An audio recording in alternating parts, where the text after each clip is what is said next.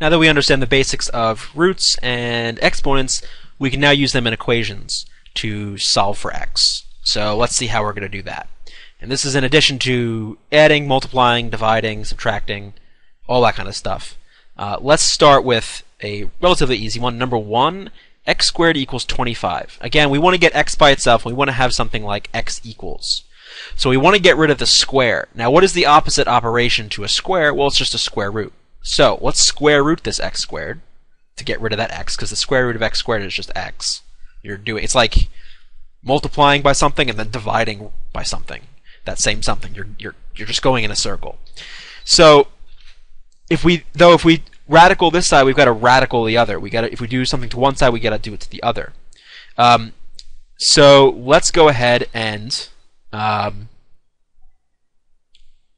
radical both sides, and we're going to get x equals 5 or minus 5, because the square root of because either 5 or minus 5 can work here. You got to make sure not to drop your roots here, because 5 squared is 25, but also minus 5 squared is 25. So you just square root both sides, and you're ready to go. Let's look at number 2. How about something like x to the 1/2 equals 4, or you could see this written x to the square root of x equals 4, and they're the same things, right? So let's work with this radical one. Now, we have a square root. We want to get x by itself. What is the opposite operation of a square root? Well, it's just a square. So let's square this.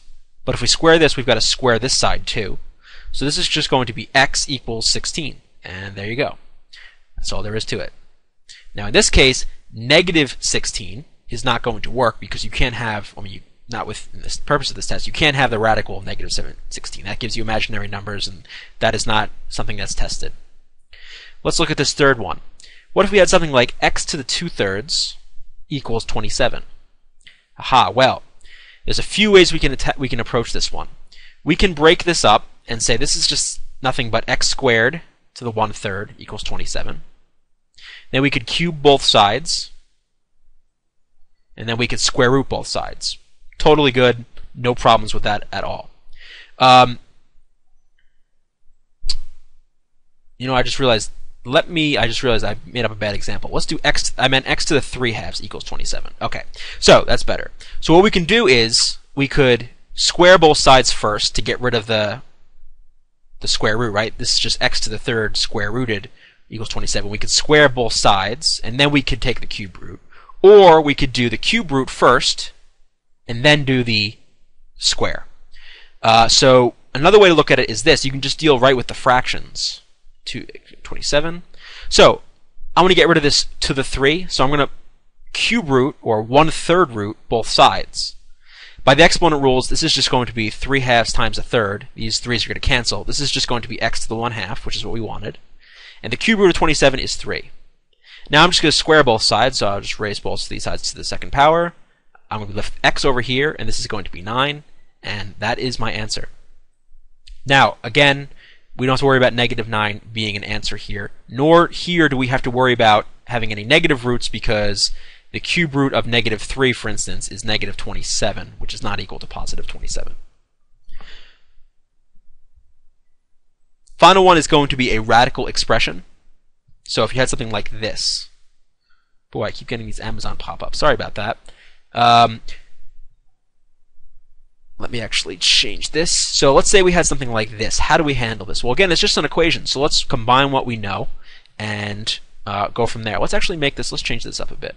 Let's make this, I don't know, this might turn out bad, but let's make this a 2x. Okay, let's get rid of this 2 first. So I'm going to subtract 2 from both sides. We're left with 3 rat 2x minus 1 equals 9.